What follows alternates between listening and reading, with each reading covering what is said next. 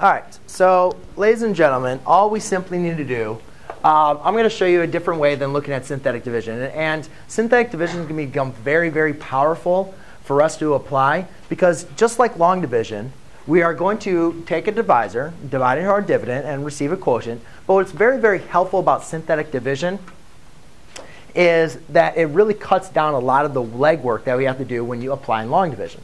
However, there is kind of a couple things that we have to make sure that when applying synthetic division that we do.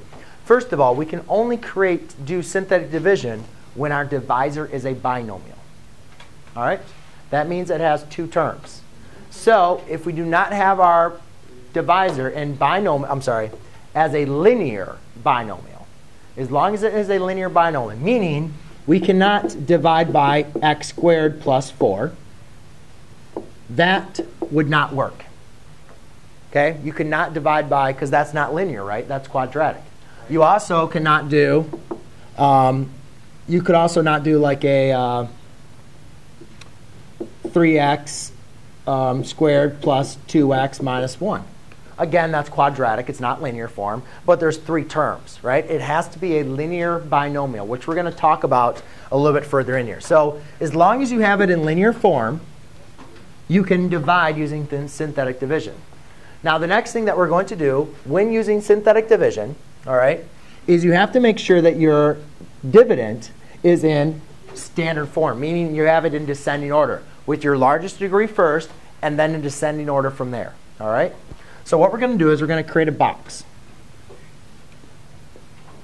And all we're simply going to do is take the coefficients of each term and put them into the box kind of like on their own column. Now, let's pretend there was not an x here. That was 26, right? OK. Let's pretend there wasn't an x here. If there was no x there, you'd want to put a 0 in for its place. All right? But we do have an x, so we're going to write 26x. Well, all I'm saying is if there wasn't one, you'd make sure you put a 0. But for every variable, you want to make sure that you have a place value.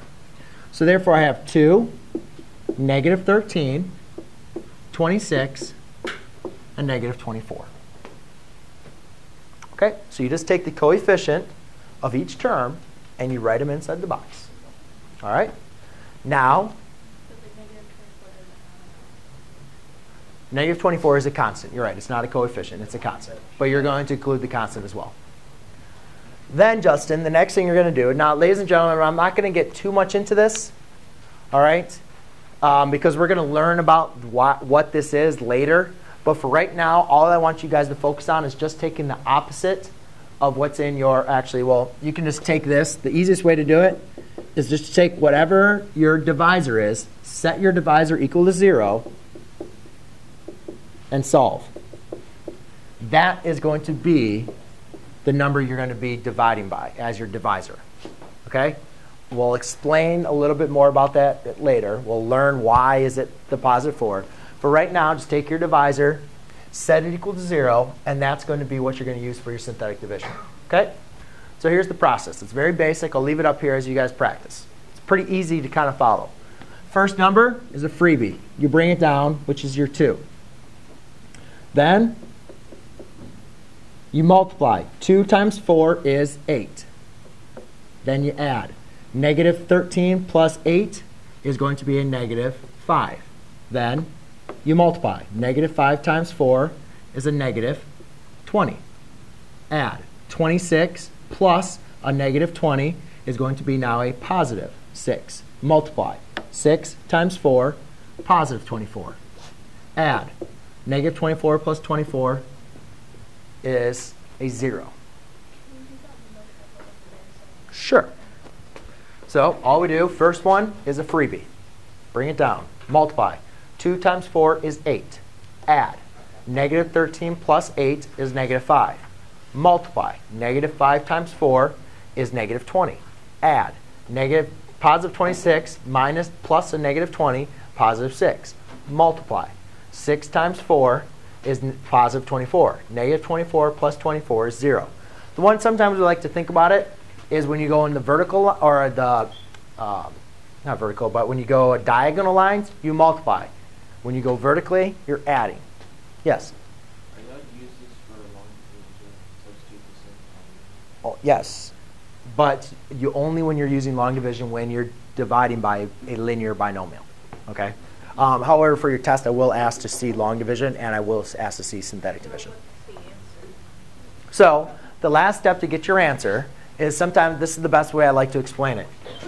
If you go with constant, linear, quadratic, and what does this get divided by? X? Please? Oh, I'm sorry. There we go.